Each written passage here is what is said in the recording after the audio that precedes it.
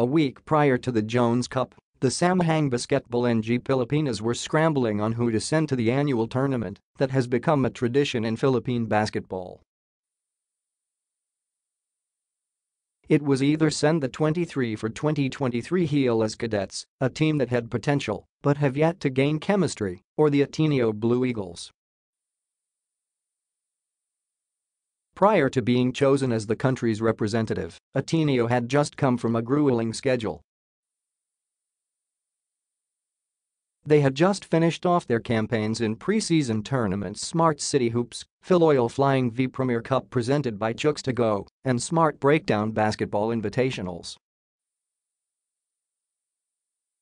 In addition, they had just come from a series of games in Greece. And coach Tab Baldwin was first to admit that they were not ready to represent the country for the Jones Cup.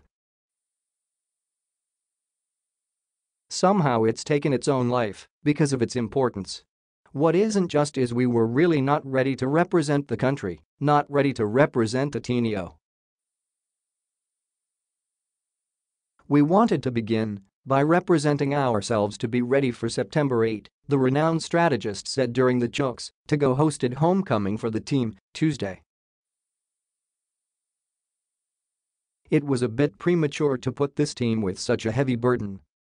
Making things tougher for the young squad was that they were put in a tough position.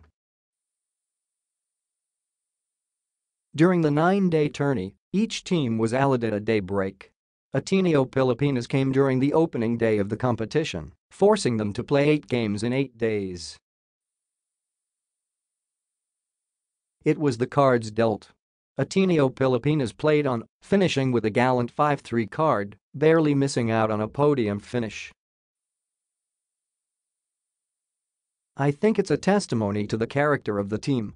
I think that's the character that boss Ronald Mascarenas and the entire country seem to admire.